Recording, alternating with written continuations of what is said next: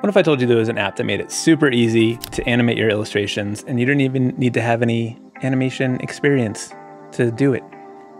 You'd think I was crazy, right? And what if I told you that app was free?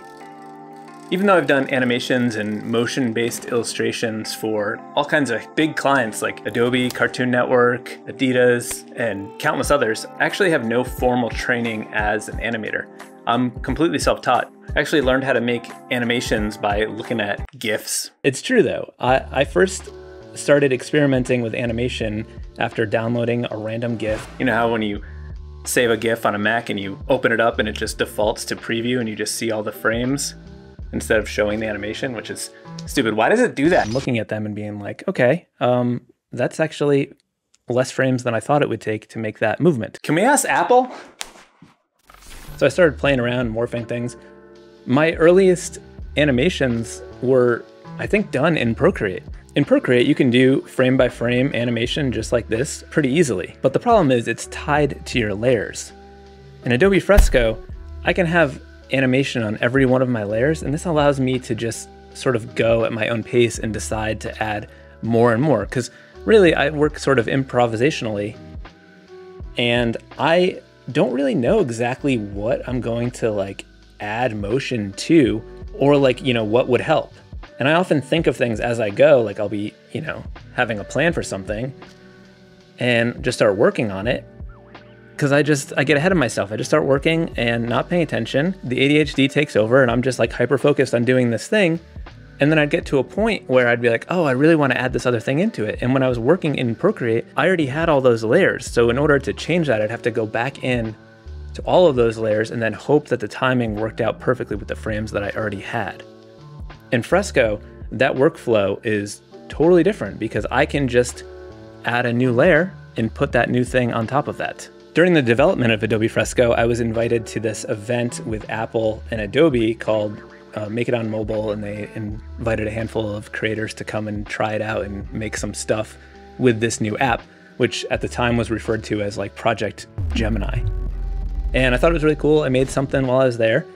But afterwards, when I went back home and went back to work, I just went back into Procreate because that's where I was comfortable. That was how my workflow had been sort of established. It was just what I knew.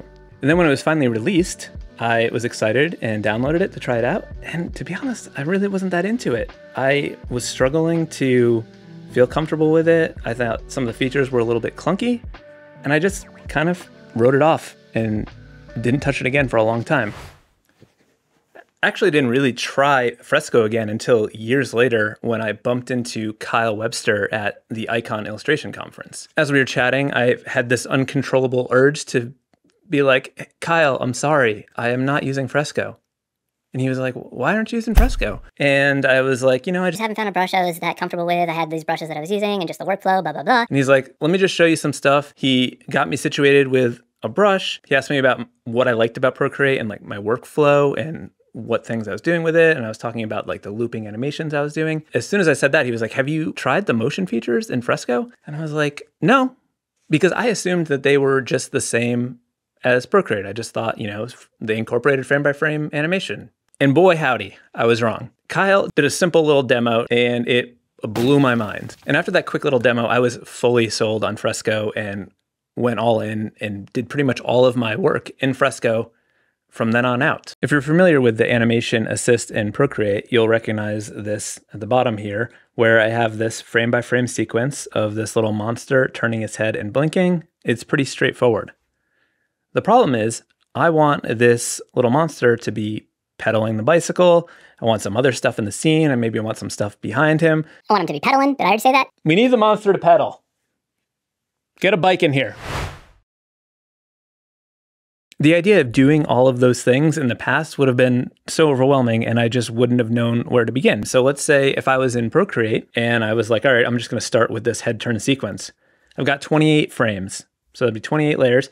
And then I'd be like, okay, well, now I need him to pedal. So not only would I have to figure out the motion for the pedaling, I would have to make sure that it fit within those 28 frames, because I'd have to draw into them, or I could like make groups in layers. Not the case in Fresco. Instead, what I do is I just have another layer here with my leg, and I can animate that leg on its own. So this way I can just solve one problem at a time. It's like a little to-do checklist. I just kind of go through my checklist. And for me, it's fun because I usually don't know exactly what I'm going to animate. I might change my mind as I go and add little things and just keep going until it gets mildly out of control. Another way the individual timelines is helpful is it makes it easier for me to figure out this leg motion for the pedal stroke, because what I can do is have this crank pedal situation on its own separate layer. I can get that thing moving properly and then use that to guide where the leg goes. So for example, I'll click on my little drawing of the crank, then I will come down here to my timeline and I will duplicate that frame. And then I will just come over here and rotate it a little bit. Go like that, duplicate that one and rotate it.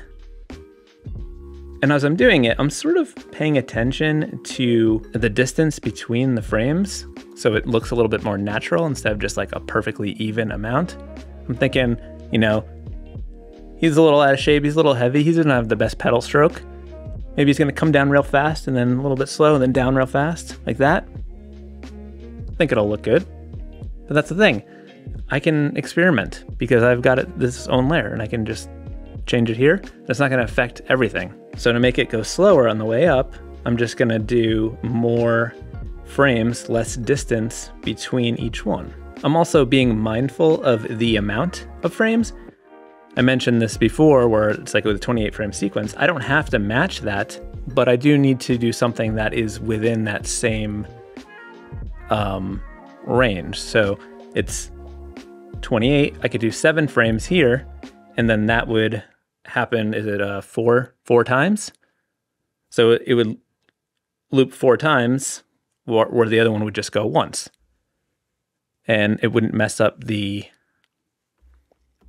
Do we have a math guy? It would just keep restarting and loop. If it was a different amount, let's say it was 5, it would go 5, 10, 15, 20, 25, 30, and then at that point it would pass the 28 frames and get out of loop, and then it would all get messed up. That's pretty good, right? And now we can play this and see. I think it looks pretty good. So what I'll do now is use this as a guide to figure out where the leg needs to go. So I've got my leg layer here, and what I can do is add a new frame, turn on my onion skins, and I can see that it needs to come down. So to make this less confusing, I can just go ahead and turn off all this other stuff that we don't need and just look at this. So I got the leg. I can also bring down the opacity on this crank so that we don't see it every time. And now I can just draw that foot where it would need to be and then just kind of eyeball the rest of the leg. And you know, this leg is kind of wonky anyway. And now we add a new frame and we do the same thing. Move the leg down a little bit. The back of the leg like that. And you just keep going until you get back to where you need to go. And your leg will be in the right position. Look at that. That leg is just going right around perfectly. And then for the back leg, I just colored it in with that darker green to set it back a little bit and just put it underneath the bicycle frame and crank layer at the bottom. And now we've got this little frog. Is this a frog or a monster? It's a monster. So now we checked a couple more things off the list. We've got the head turn, we got the blink, we've got the pedals, and now we can just move along one thing at a time. I'm thinking it would be nice to have like maybe a little bicycle chain on there that's like moving a little bit to add a little bit of motion. Draw a simple little line, connecting the 2 chain rings, and then make a new one. And then I'm just gonna kind of make it wiggle a little bit. And now we play that. Look at that. Simple little detail. Adds a little bit to it. What about some tassels?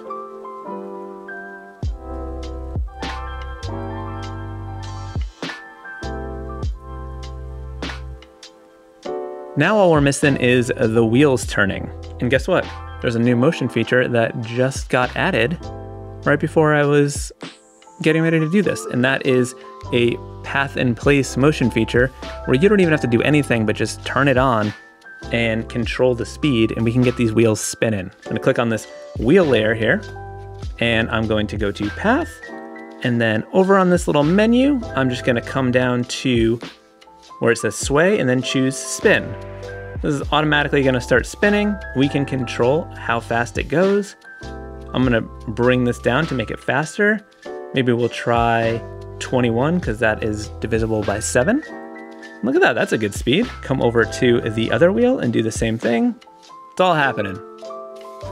How easy is this? It's magic. As you can see here, added some more stuff, put it in this little background with a simple line boil where I just redrew it a handful of times and then looped it. So it's got that just sort of wiggly motion, gives it a little bit of energy. Same thing with the rainbow. And then I got these little clouds and then put faces on them. Just some simple frame by frame, moving them around back and forth. And just because I can do it separately, one layer at a time. So with the frame by frame sequence on these cloud faces, I can take that whole thing and make it sort of like bob up and down a little bit like a floaty cloud in the sky. I'm just gonna click on this path option underneath my frame by frame sequence, and I'm just gonna come in here and try to draw a circle right in the center of that cloud. And now we've just got this subtle little moving around bobble, bobble, bobble. Let's come over here to this other cloud and do the same thing. Then just draw a little circle path with the clouds moving around. It's a lot of fun, right? But you know what this needs? We need some other clouds floating in the background to make it look like he's moving through time and space. So I drew a couple clouds, put them on a motion path so they're traveling across the background, but I think it would look better if they were just happening inside that little ecosystem, that little world that I've created for this little monster on a bike. And you know what? This couldn't be any easier. Could this be easier? Nope. I'm told it couldn't be easier. All we gotta do is click on this layer and then make it a clipping mask. Boom, it's locked into the purple land.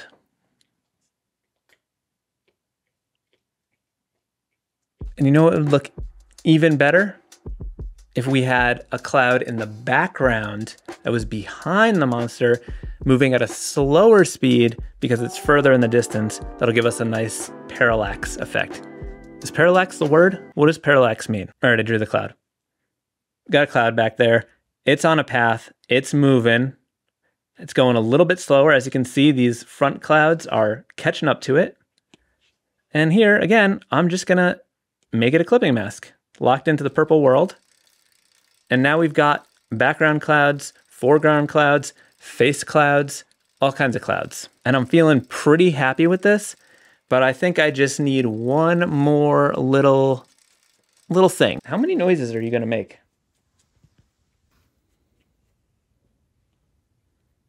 So I think what we need is some stars in this starry night. So I'm just gonna go ahead here, make a new layer, and draw a tiny little star. And there we go, that's all we need to do. So now with our one little tiny star, we can hit path. What I'm gonna do here is go into this grow shrink option. Let's move this over so we can see what's happening. And then we will adjust the percentage so it's gonna get smaller. Add multiples, we can scatter them. And look, we fill the sky with stars. Can you believe it, Bluey? All right, what do we got? We got stars everywhere. Starry night.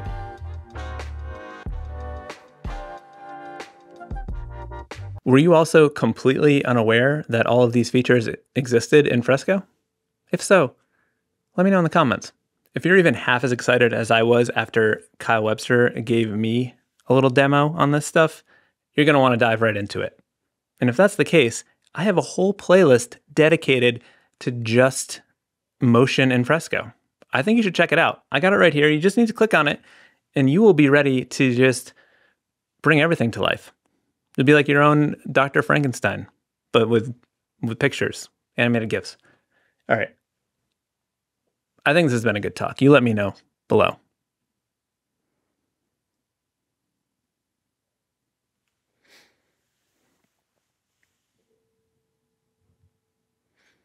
Somebody needs to tell Adobe that they need to market this app. It's like they have a free app and they're not even telling anyone.